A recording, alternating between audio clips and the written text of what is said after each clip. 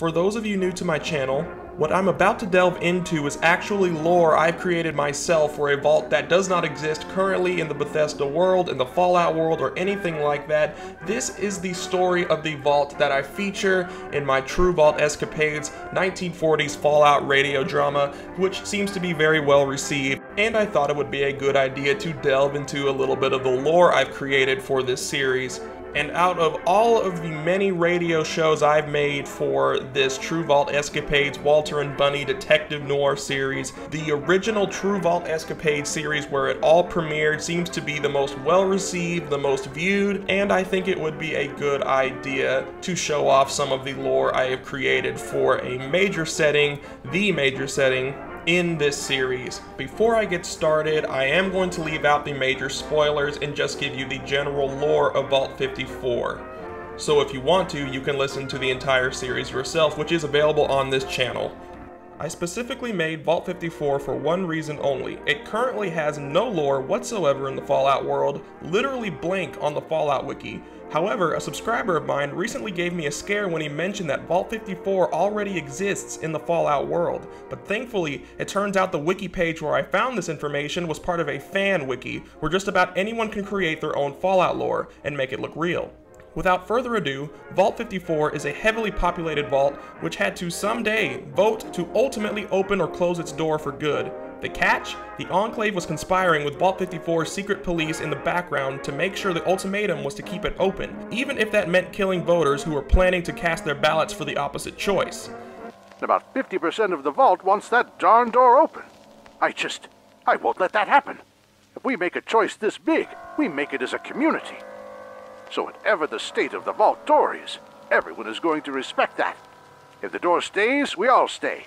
If the door opens, we all venture the wasteland, together.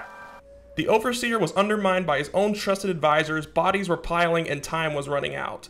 I could only hope Bunny gets a clear match on her perp.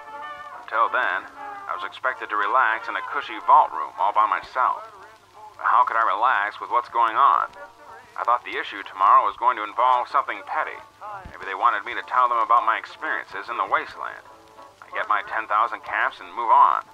No, this was homicide, and they were serious. The Overseer was right about one thing. I needed my strength, so I locked the door tight and got ready for bed. Bunny said this was a big day for me, but tomorrow would be even bigger.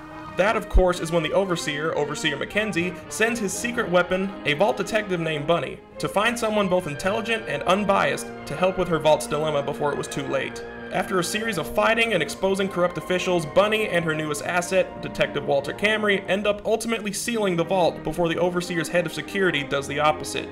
And though Walter wished Bunny could start a new life in the wasteland with him, Bunny remains in Vault 54 to tend to her people, as she feels like she would be abandoning the people she chose to protect in the first place if she just up and left. A whole saga of events takes place after this, including how Bunny takes on the now dangerous Vault 54, which is now no different than Bioshock's Rapture. Looting, crime, and survivalism takes over as trust between citizens and Vault government ultimately dissipates.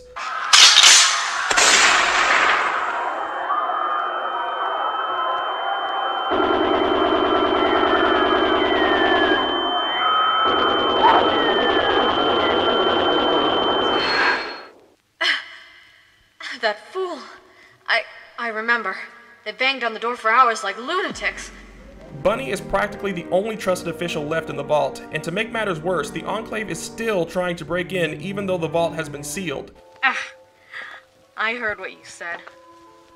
That all you gangsters had the upper hand over the vault police?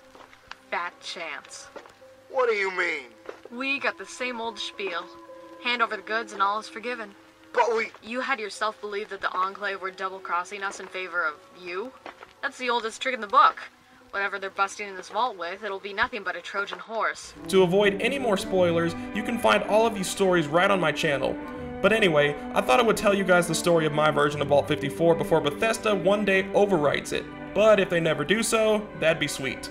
By the way guys, if you're ever wanting to listen to the full saga of Vault 54 on the go, I did recently partner with the Character Crusade podcast group and officially made an A-Bomb Radio podcast, where you can listen to each episode you want, and even the episodes beyond. A link will be in the description, and let me know if you want to see more lore videos like this.